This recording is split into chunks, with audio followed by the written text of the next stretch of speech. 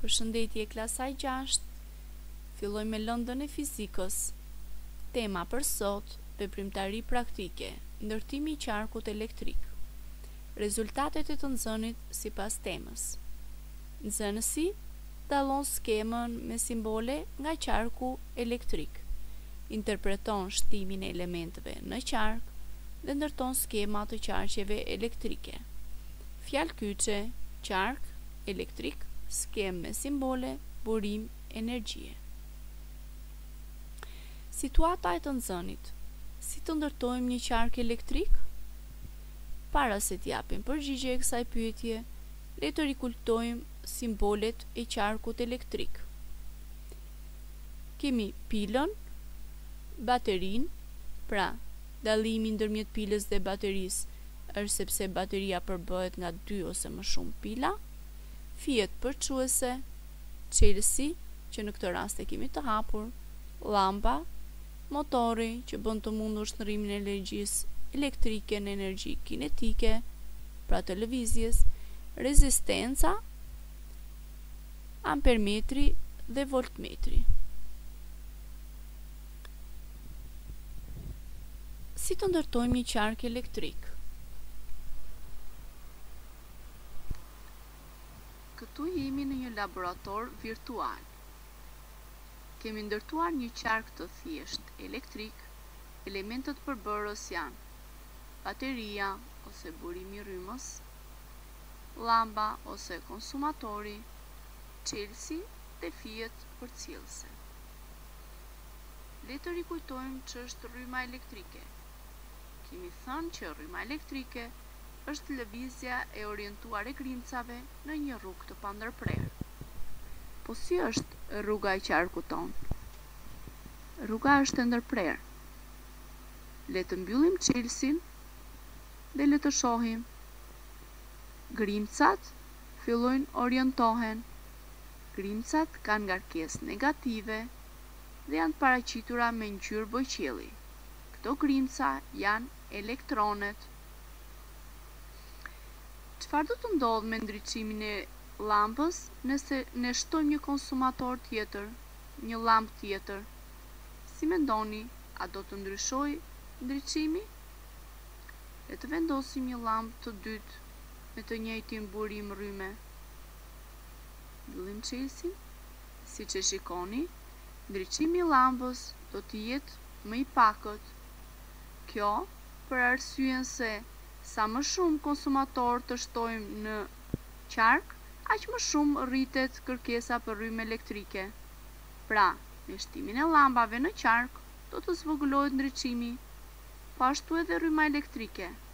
Pra ngarkesat në këtë rast do të lëvizin më ngadalë.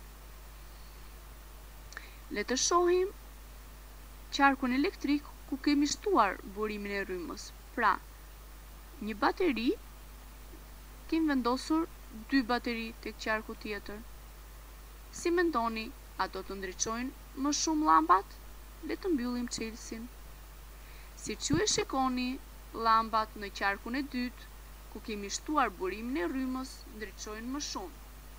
Pra, me shtimin e baterisë, ne shtuam forcën që vën në lëvizje ngarkesat. Dhe kjo bën që ngarkesat të lëvizin më shpejt, që do të thotë rrymë më e madhe dhe ndriçim më I madh. Në këtë qark, nxënës kemi ndërtuar një qark me lidhje në seri. Pra llambat I kemi lidhur në seri. Le të masim me voltmetër sa është vlera e tensionit tek burimi I rrymës. 18 volt. Pra tensioni çfarë tregon? Diferencën e potencialit në skajet e përcjellësit. Le të masim tensionin në skajet e llambës të njërës llambë, siç e shikoni tregon vlerën 9 volt. Le të masim tensionin në skajet e llambës tjetër, pra 9 volt.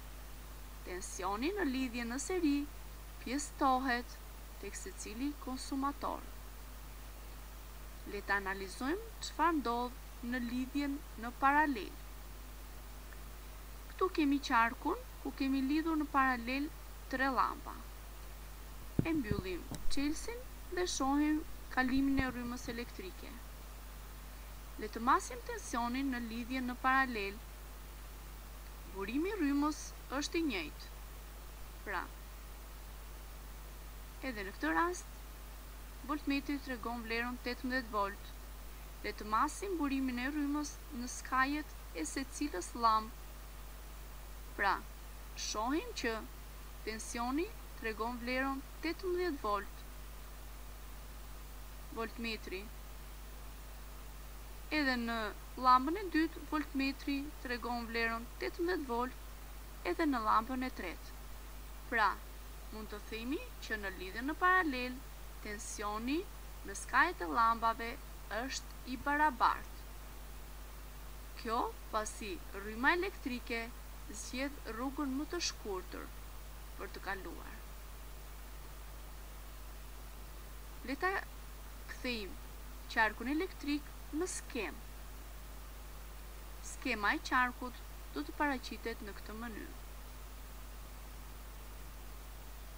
Ja dhe skema e qarqeve të parë.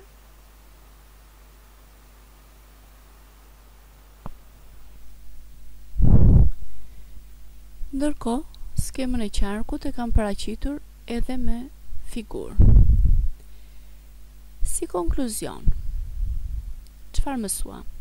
Elementet kryesor të qarkut elektrik janë burimi i rrymës, teli përçues, konsumatori, çelësi. Çdo konsumator ka kërkesa të ndryshme për energji. Shtimi i konsumatorëve në qark bën që ngarkesat të lëvizin më ngadalë, pra rritet kërkesa për burim rryme. Shtimi i burimit të rrymës shton forcën me të cilën lëvizin ngarkesat, duke i bërë të lëvizin më shpejt, pra të rritet intensiteti. Si detyrë,